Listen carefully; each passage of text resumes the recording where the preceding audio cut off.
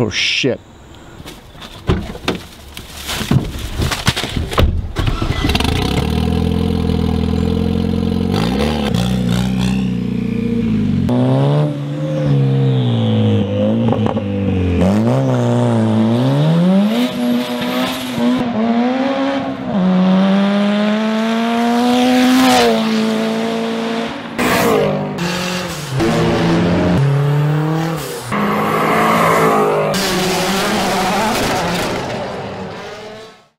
Well guys, I made it home in time for my mother-in-law.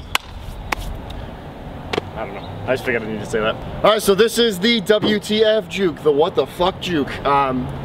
When this car got dropped off to us, it was basically stock. Corey, the owner, said I want 400 horsepower, no ifs, ands, or buts, so that's what we set out to do. It's been a long journey, it's been over a year and a half. So let me tell you guys a little about that journey and what we ended up doing to the car.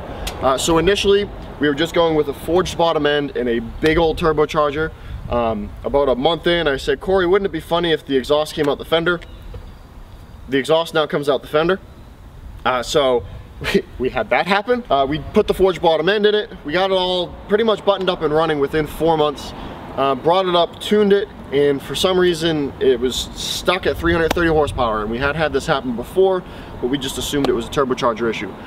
So we came back to the shop, ordered up an even bigger turbo, threw it on there, brought it back up to the dyno, tuned it again, couldn't get past 330 horsepower no matter what we did, which is when me, the tuner, and a couple other people started going, hey, it's something with the head. The cam profile's gonna be wrong, the head's gotta be restrictive, it's something like that. So Corey got in contact with a gentleman who said he could make us a cam.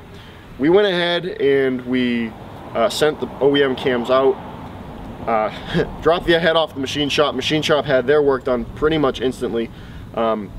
6 months later, we still didn't get our cams back. Corey got the factory cams back. They had never been touched. Sent them out to Crower out in Washington State.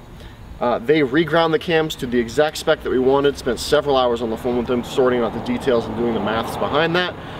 Got the cams back, sent to the machine shop, had everything checked, threw it in the car, brought it down to start tuning it. We had a couple issues with an intercooler leak.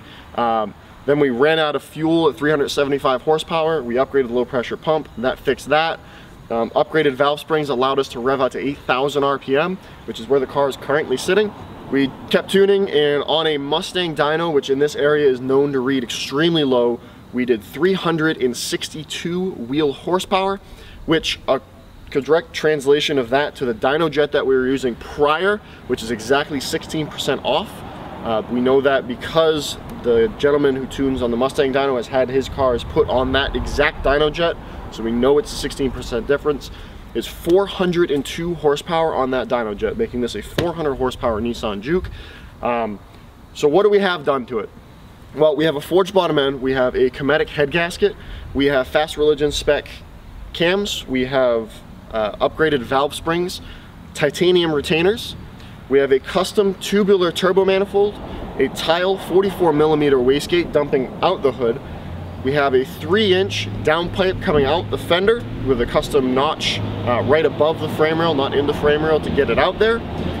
We have upgraded brakes, so we have the 370Z Akabono brakes on there, 4 piston in the front, 2 piston in the back. We're running a water-to-air intercooler with a 10-gallon reserve tank in the back, 2 Bosch SVT Cobra water pumps powering the whole thing, a big old heat exchanger in the front with 2 8-inch slim fans that are constantly pulling air through to make sure that that water stays cold. We are also running methanol injection by AEM using M1 70/30 mixed methanol. We have nitrous in the car, never used it. Nitrous bottle's never been opened. We didn't need it to get to the 400 horsepower. If Corey wants to use that to help spool the turbo up, that is entirely up to him. But we did not need the nitrous, so it's kind of just sitting there making it look pretty. We are running a TurboSmart V-port blow-off valve, one of the best blow-off valves that I've ever used. I put them on several vehicles, highly suggest them.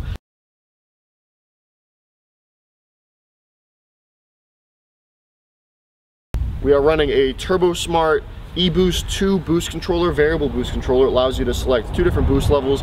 Also allows you shift boost by gear selection as well, which we have it set up so that it increases boost. But it is kind of a pain in the ass to use, so Corey will just use it as is. Car did make it up to the drag strip a couple of times, but I can't drive, and this thing has no traction, so I haven't been able to get a good time out of it. It spins tire past the first 60 feet. It is what it is. This is more of a roll race car. It absolutely eats things alive on the highway. This raced against the Maserati Quattroporte and absolutely walked away from it before it was even making the horsepower that it's making now. So I can only imagine what it would do now. But everything that we've done, it's been a lot of fun. It's been extremely tedious. Excited for Corey to get the car back so he can go down to New Orleans and show people what's up with the MLR160 DT. A lot of the R&D that we've done on this car can be applied to your personal Juke if you ever see fit, or if you have a Pulsar or a Tita or even the Sentra. You can thank Corey, and don't thank me, thank Corey for allowing me to use his car as a project and a test mule to figure out cam profiles and valve spring upgrades and head flow and all of that stuff. So big thank you to Corey for letting me do that. Huge shout out to Alex Woolwin up at Granite State Dyno for tuning the car twice and squeezing us in at the last minute. So thank you for that. And a massive thank you to Jay Perry down at the Subaru shop for letting me rent your dyno and letting me actually tune on the dyno without you. There's not a lot of dyno shops that'll rent their dyno out like that, and I appreciate that. I took up probably 12 to 15 straight hours of dyno time, and I gotta thank Jay for that. So make sure if you have a Subaru out there, you're watching a Nissan channel, but if you have a Subaru out there, make sure you hit up Jay for all of your tuning and parts needs. The guy is excellent. So with that being said, here's a burnout.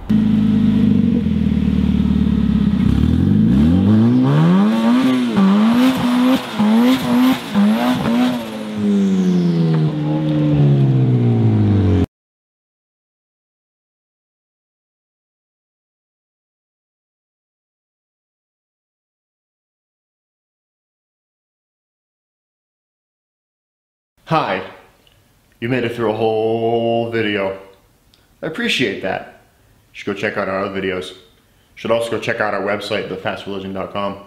We got like sweatshirts and t-shirts and stuff.